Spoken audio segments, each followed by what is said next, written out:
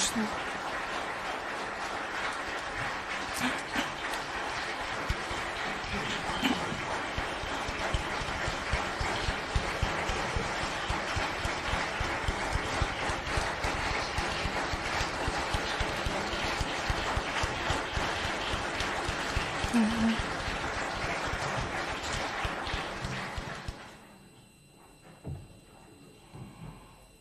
The floor is yours. Thank you.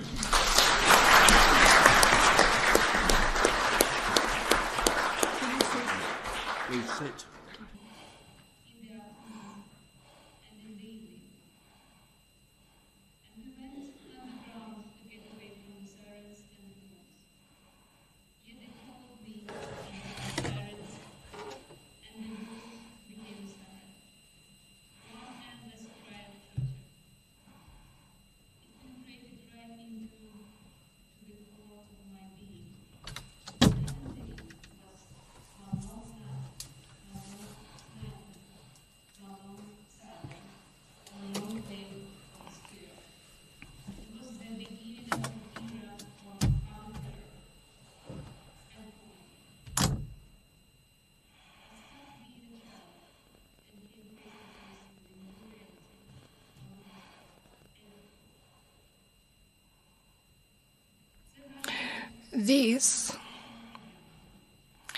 These are the impressions of the 15-year-old boy, of a teenager. This is not a quote of a Ukrainian boy. No, this is a last London West End teenager. He said that about the events which happened over 80 years ago. But Ukrainians feel the same now. The boys and girls from Kiev, men and women from Dnipro, Kharkiv, Zaporizhzhia, Vinnytsia, Lviv, Kryvyi Rih, Odessa and Chernihiv, dozens and dozens of Ukrainian cities which suffer the attacks of the Russian Blitz. Dear ladies and gentlemen, Mr. Speaker, members of Parliament, government, my lords, and the great nation of Great Britain, Ukrainians are now going through the terror which will resonate with you. Your island survived the air raids, which were identical to those that Russia uses now to put us on our knees. We're hearing sirens every day, identical to those which were heard by the British generations. You did not surrender, and we will not surrender. But victory is not the only thing we need. We need justice. I came to you for justice,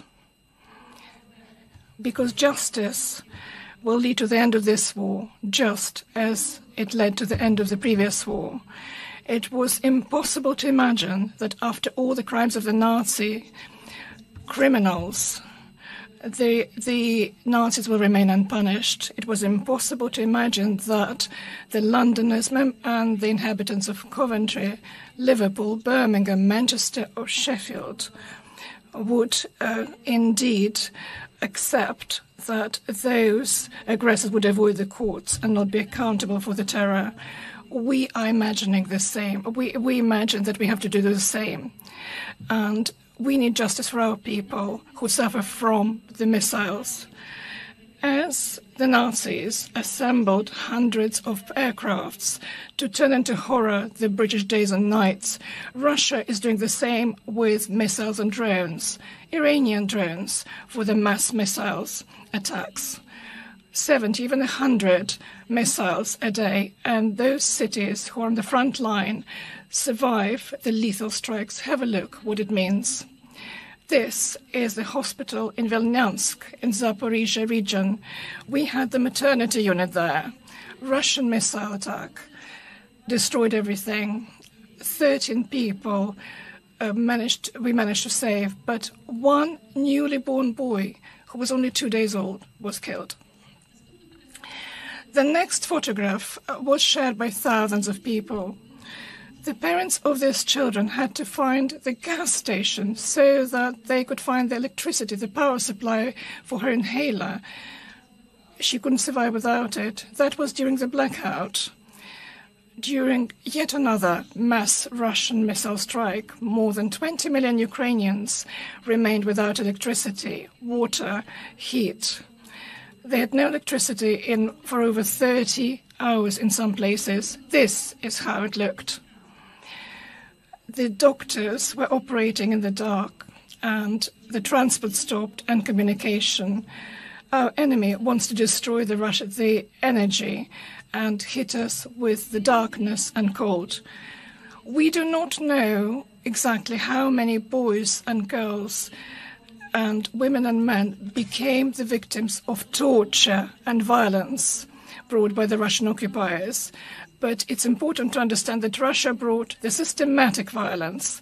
In many deoccupied towns and villages, we find the chambers, torture chambers, which were organized by the occupiers. We have documented thousands of crimes, including the sexual violence.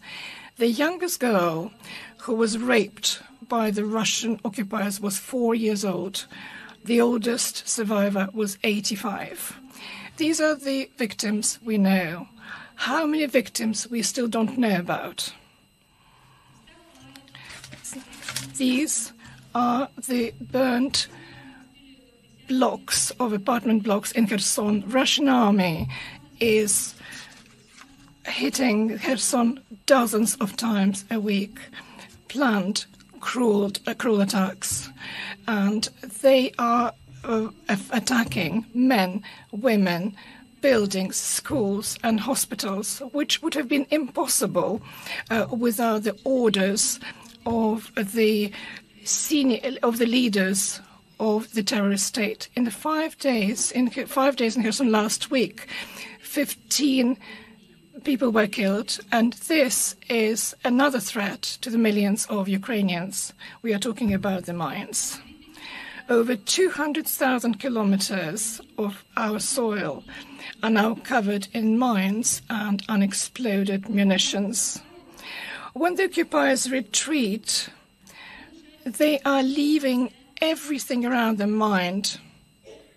Quite often they're hiding the mines and the explosive devices so that it would be difficult to find them straight away in the buildings, in the civilian cars, in the critical infrastructure. For example, in one of the flats in the Kyiv region, they mined the piano. That sums it up, their attitude not just to people, but to art as well. This is not spontaneous or random mining. This is a criminal policy of the Russian state, the element of aggression and the attempt to damage and premeditatedly kill as many people as possible. And these are just some examples of the countless number of crimes, not just from the 24th of February this year, but also from 2014, when Russia attacked Ukrainian Crimea and seized it and started the hybrid war in Donbass. All these crimes against Ukrainians and humanity are born from one primary crime. That is the crime of aggression of Russia against Ukraine. And Russia has to be responsible for this. Therefore, I'm addressing you, ladies and gentlemen. That's why I'm addressing the United Kingdom. 80 years ago, in London, not far from this place where we are now, in the St. James Palace, the document was signed, which helped to define history. The war was still going on, and nobody knew what was going to happen. But on the 13th of January, 1942, the declaration was signed, which recorded the will to make accountable those who were the perpetrators in the war crimes against humanity and peace. That became the basis of the Nuremberg. That's the way it looked. The declaration, which was recorded and signed by the future victors, they've signed, resolved to see to it, in a spirit of international solidarity, that A, those guilty or responsible whatever the nationality, are sought out, handed over to justice and judged, and B, that the sentences pronounced are carried out. Ukraine, Europe, and the world need that type of justice now, and it can be started in London again, because we know that justice is one of the benchmarks of the British way of life. You have got a powerful experience of the international law and defending the values of humanism. That's why we are addressing Britain. We are fighting for justice. But justice, like victory, is not possible without allies. The President of Ukraine has suggested our and announced our formula of peace. Next day, Russia responded with hundreds of the missiles. But just like in 1942, the replies of Nazis did not matter. We have to understand that together we can do it with you. Unfortunately, the International Criminal Court, which we actively work with, does not have the legal force, and they can't enforce the punishment against the primary crime of those who started the war. We need to start the special tribunal against the crime of aggression of Russia against Ukraine, which will enhance the work of the ICC and not weaken it. We need it to punish those who are politically and militarily responsible for the crime of war and terror. This is the seventh point of our formula of peace, and I hope and believe that Britain can become the leader of its implementation. To support this special tribunal, we have prepared the draft resolution, and this draft resolution of the General Assembly of UN should become the political foundation of the international efforts to punish the aggression. And I would like to address you, Britain, and you, ladies and gentlemen, with a request. We need to unite the world community, just as it happened in January 1942, to support the special tribunal against the aggression of Russia against Ukraine. I'm asking you a small favor to become the world leader in the justice efforts. This justice is not just needed for Ukraine. We need it so that the world could lead its life not by the rule of force, as the aggressor wants, but following the values of humanism. We need the justice so that the world could survive. At the moment, we can see terror online. It's obvious. We can see it live with mass documented evidence of crimes. It's easier to find the proof.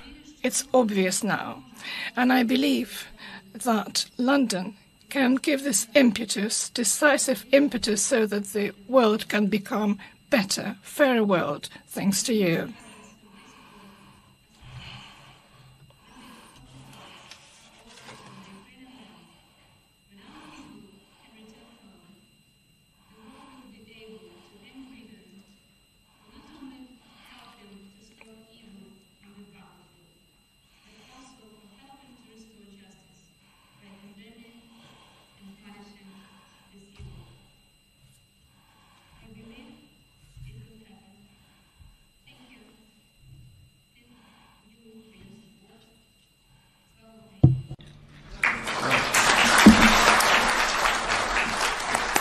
Would you like to drink the water? Thank you.